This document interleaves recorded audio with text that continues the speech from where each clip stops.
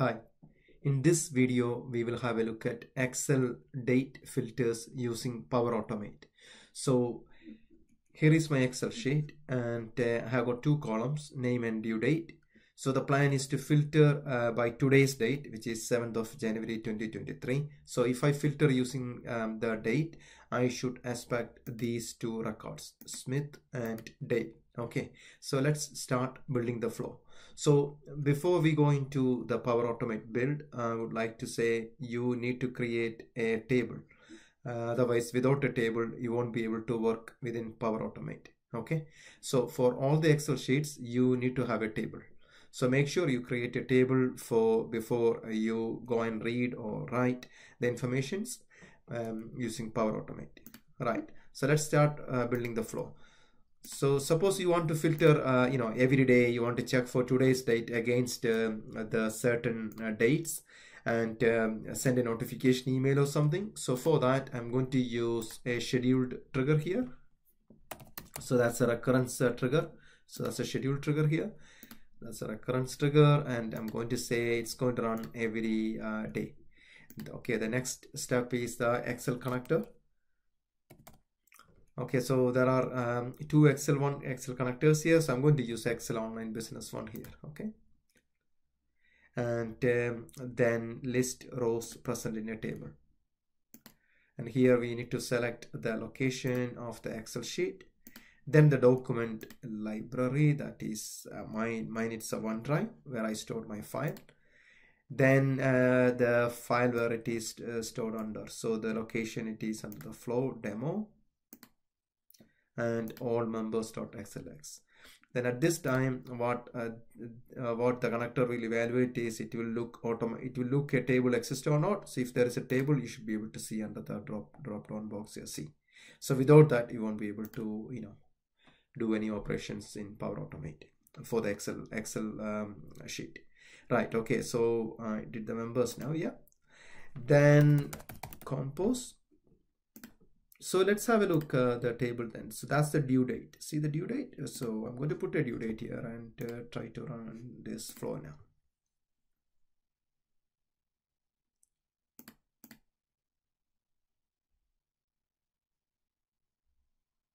Okay, flow ran successfully, and I can see there is a number I got. So that's the first, there are 3 records there in my Excel sheet. So all of them turned out to be some numeric number here.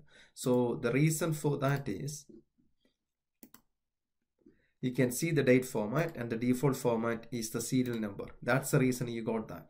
Okay, so I'm going to switch this to an ISO 8601 format. Okay, and also I would like to say here is the format of the due date. So the format cells of the due date, I haven't set anything specific to that. Okay, you could set your date, as a date field, but I haven't set anything here. Okay, so that's that. And now I'm going to run the flow again and see what happens.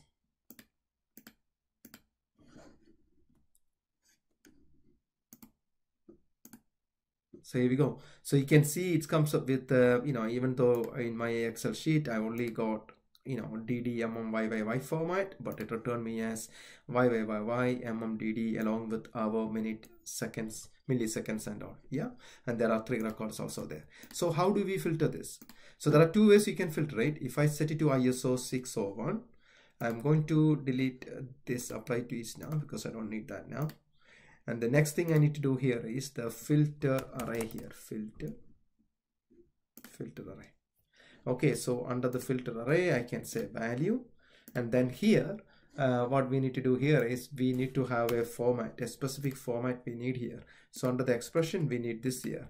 So I'll explain what the expression is. Format date time, item question mark due date. That is, this due date is the one of the property value coming from the previous step. So that's item question mark due date, then comma YYY DD. So I'm ignoring all the hours, minutes and seconds which I shown earlier. Okay, so that's that is equal to comparing with today's date. So what is the today's date one? So today's date syntax is going to be similar, but instead of the item I'm having UTC now. Okay, and except everything is the same. Format date time UTC now YYYY DD. Here it is. I'll put these two expressions under my video description. Okay, click, place the cursor here and click OK. That's done. And now I'm going to run this flow now and to see what result we are going to get.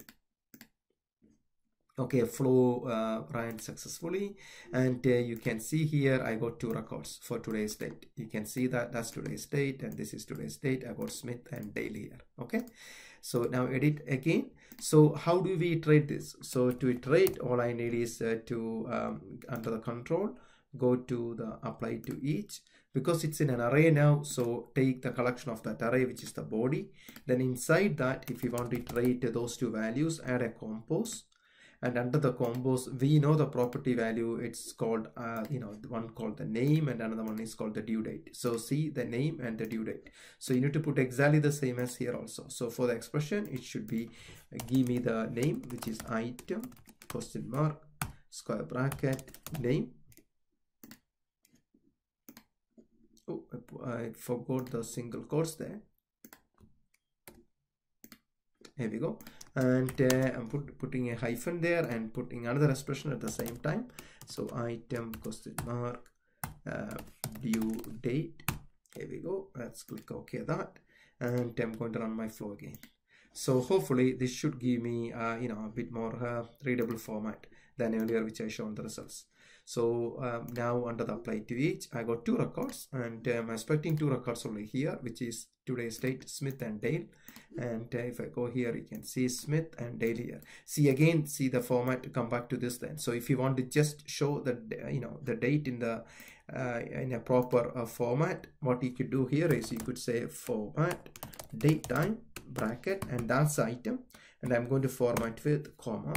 Then the syntax is dd/mm/yyyy. That's there are different format out there, so this is my preferred format. And click on update. That's done now. And click on the test and run again, and we will see the results hopefully in a more user-friendly date format.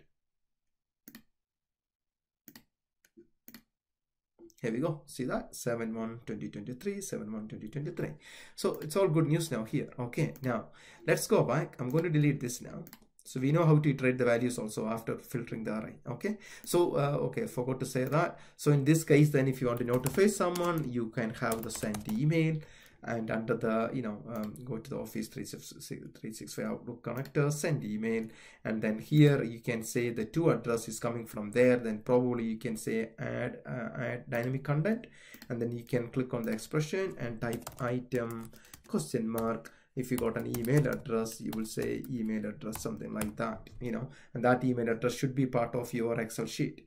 That's one of the property values, but I don't have it here. So suppose instead of name, it is email address or something. That's where I need to do it, and click OK that. So here we go, and then you can send the notification email out. So I'm going to delete this now and delete this. So let's go back to the ISO one. So I'm going to put serial number now. Okay, so what will happen when you use the serial number? Okay, so in the serial number again, we need to do a little bit work here to convert that date then. Okay, so how to do that? I'll show you now. Okay, so before I do the filter, right, I'm going to delete this. So earlier when we add the combos, I'm going to add the combos here and select that and put the due date. So we see that was coming, converted that into a number, a serial number. Yeah, I'm going to add another combos also here, and use another expression to convert it. So I'll show you the expression. So let me put that expression here so that you can clearly see it. Let me close that, put here as add note, and put it here that.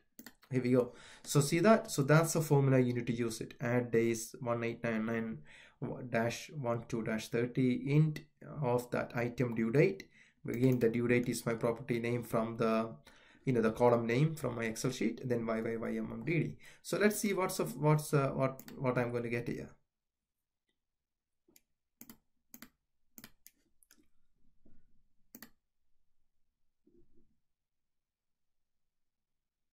Okay, so you can see that's 44934, but when I use the formula, it's 2023-0108. That's the format, that's the right format. So let's see from my Excel sheet. Here we go. See that 8/1/2023. So it's 8/1/20 because I set the format as YYYMMDD. So if I click on the next one, that is the today's date, and I got another one also in today's date. So here it is. See that? So how do we filter this? Using the serial number then. So we can use the same technique to use for the filter then. So if I go back here and say filter array, again map the values, and then here I'm going to use the same expression here, which is this. So that's going to give me that format of the converting that the serial number into the actual date format is equal to the same the formula which we applied earlier, because that is format date time bracket UTC now, two brackets, commas, two single quotes, YYYY-MM-DD. Place a cursor there and click OK. That is equal to, if you want to keep it less than or greater than, change it accordingly. Okay, so that's what that is. So now I'm going to delete this again. I don't need that. And now what I'm going to do here is I'm going to add a control here and to say apply to each, and then map the values coming from the filter array of that body. That's a result of that filter array. Then add a compose action step. And here I'm going to say, I know there are two values in that. One is the name and the the date. And here I'm going to say item question mark due date.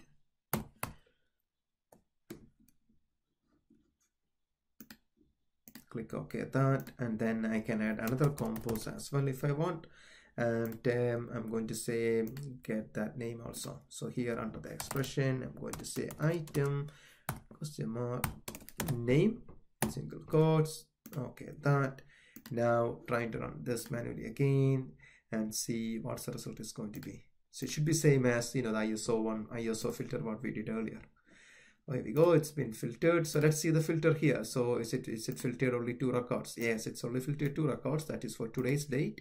And under the apply to each, you can see that's again that numeric number. So if you want to convert into the numeric number, again apply the same formula which I shown earlier here in the meaningful format if you want.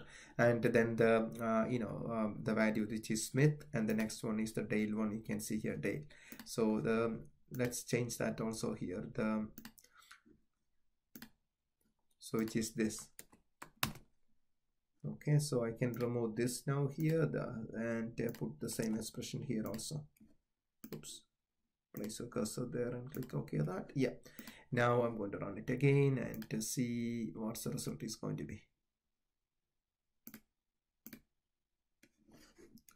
Okay, so that's done. So hopefully that date should be in a readable format. That's today's date. It's filtered against today's date. Again, that's filtered against today's date. So in Excel sheet there are a couple of ways you could do it, and my preferred way is always the ISO one, because then I can rely on a proper date format. I don't need to use this complicated formula also. Okay, thank you for watching. Hope this is useful.